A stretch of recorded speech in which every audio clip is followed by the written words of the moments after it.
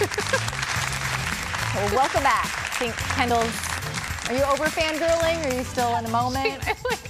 I literally like couldn't Hi, you're my favorite, and I love you, and I want to be you, and you're my girl crush, and okay, can I ask you a serious question? Shane's gonna ask all the questions because I can't do anything. That's okay. What great moments that we get to have this opportunity, right? It's very real. And I'm so sorry, everybody at home. Don't be sorry. Thank God you're here. Here, in fact, I'll take this. Thanks. Welcome back. Flowers are everywhere these days, including on the outside of a local shopping mall. The Galleria in Edina is transformed into a giant floral installation with artwork both outside and inside. I took a trip to the Galleria to see what it takes to create this massive display. I think this is so beautiful. Tell me why you guys decided this was the year you were going to do a big outdoor experience for everyone. And we were so disappointed, the Galleria team, when we found out that we couldn't host the floral experience again this year because of the pandemic. Yeah. So we wanted to come up with a way that we could still have the joy and happiness that the floral experience brings to people, but do it in a different way. So we decided to turn the show inside out. And it's so true, though. I can understand why customers have asked you, did you actually paint the building, right? No. No. It's temporary.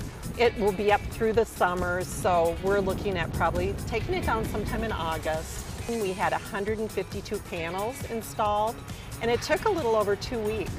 Right, because weather, right, like affected all of this. Weather was a factor. We had the temperature just needed to be a certain degree, not too cold, not too hot, but also right. Also, not too wet.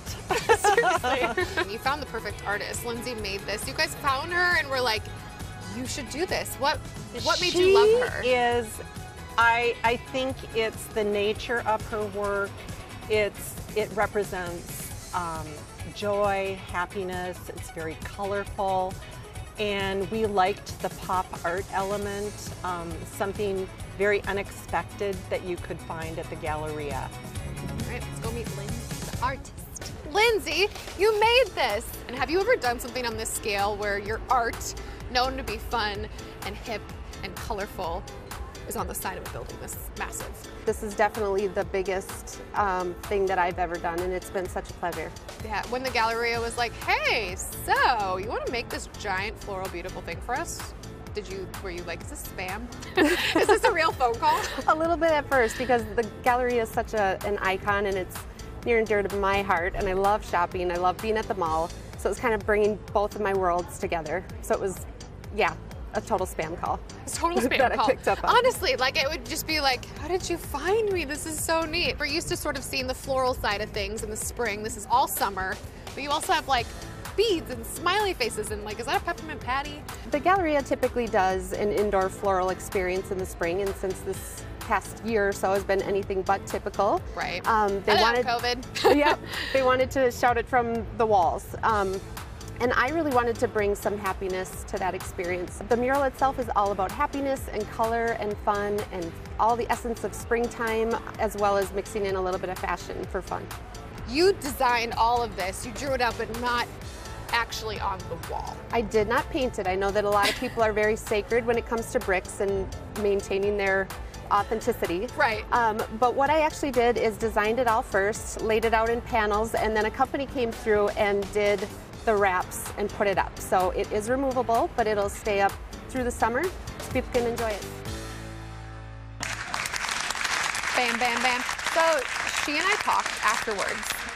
So cool. A lot of us have driven by and seen this, and we're like, what's going on there? I learned so much. I've driven by it so many times, and every time I'm like, it's so pretty. What's going on? So I thought it was really interesting. First, she took me to her favorite spot. I posted it on our Instagram page if you want to see it, but it's on the wall that's closest to France Avenue. Okay. Normally you don't go there because it's just sort of an exit entrance to the parking ramp. Sure. But if you walk on this little sliver, you can see a full wall behind you of artwork. So she was like, this is a really good place if you want a photo of your floral pop experience. So right along France Avenue. Okay. That, I mean, it's safe because it's not on France, right, but you know what wall I'm talking about.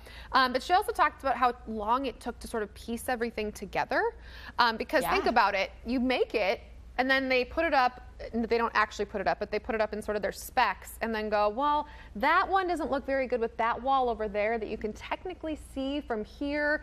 There's just so much that you don't think of that goes into something like that. So quite the feat. So impressed. And really cool to learn all that, like that it was a wrap. I had no idea. Right, it wasn't on the Assumed brick. it was painted, but it makes a lot of sense. Don't worry, everybody. Very, very cool. You can check out the display at the Galleria in Edina, of course. And like I said, you can check it on their Instagram page, the Galleria Edina, I believe. They have an actual filter you can use too, which is kind of fun. That with matches like the stuff? Yeah, that goes with you can wear the head crown. And so Creative. check it out. All right.